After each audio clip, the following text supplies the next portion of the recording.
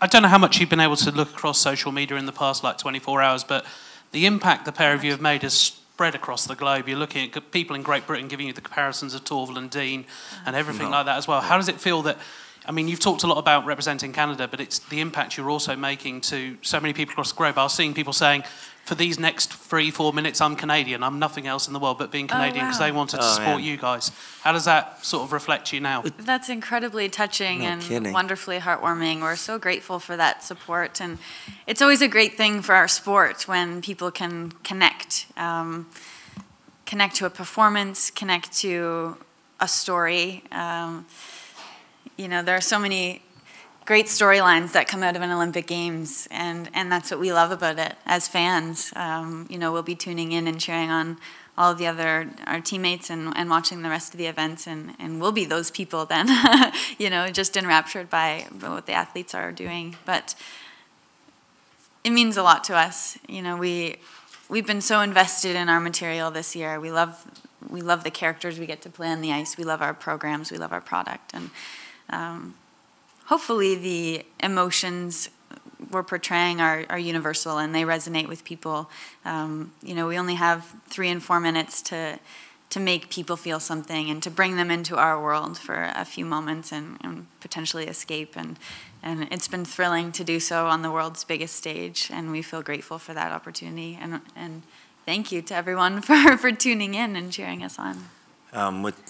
With the Torvill and Dean thing, I mean, as Tessa said, we're just honored to be in the same sentence as them, but we're able to have the opportunities that we have because of teams like that. I mean, I think their story is so different than ours, but the reason why we maybe don't put ourselves in that same sentence as them is because they've given our sport so much credibility, and what their Olympic moment has done for ice dance has given it such credibility. So we have nothing but respect and for them and for all the champions that have come before us. I mean, we're pretty proud of to be ice dancers, and you know, to be able to have that mixture of athleticism and art, and you know, the sport has to evolve. You know, hopefully there will be some teams that come up that take a little bit of what we've done, like we have, of watching tapes of Torvill and Dean and Marie-France and Patrice and great teams that come before us, and they can continue on. It's we need to get faster, stronger, better. I can't wait to see what happens.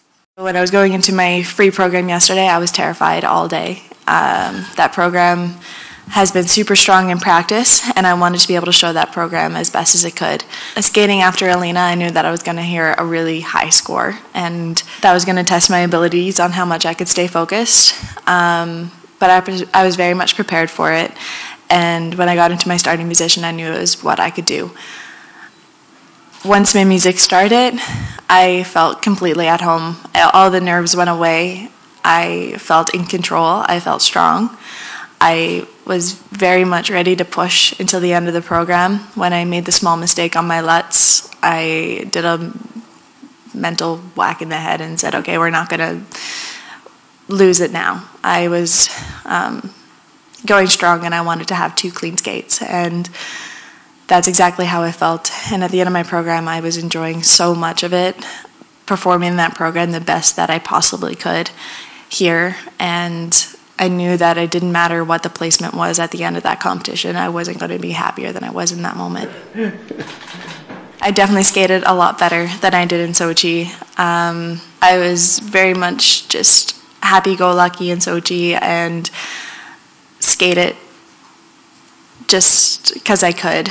And here I had a goal in mind. I had a goal that I wanted to be my best. I wanted to fight to make it onto the podium. I wanted to be a part of Team Canada in that gold medal. And I fought with everything I had for that. I don't think my mom has yet stopped crying. I could vaguely see her crying when I was on the podium at the rink, and then I could see her crying on the podium last night. And when I saw her, she was still crying. So I think it's just an inevitable amount of tears right now.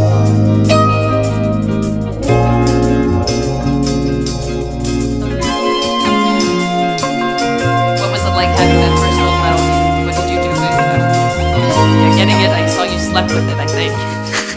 I did. Yeah, it was super, super good feeling just standing up there and hearing the national anthem and looking over at my family, and they're all crying, making me cry. And it felt like once I landed my run, like a huge weight was lifted off my shoulders, and then to get this one put back on was pretty nice. Yeah, I've just been carrying it around with me, and everybody keeps wanting to see it, and it's overwhelming. It's an awesome feeling.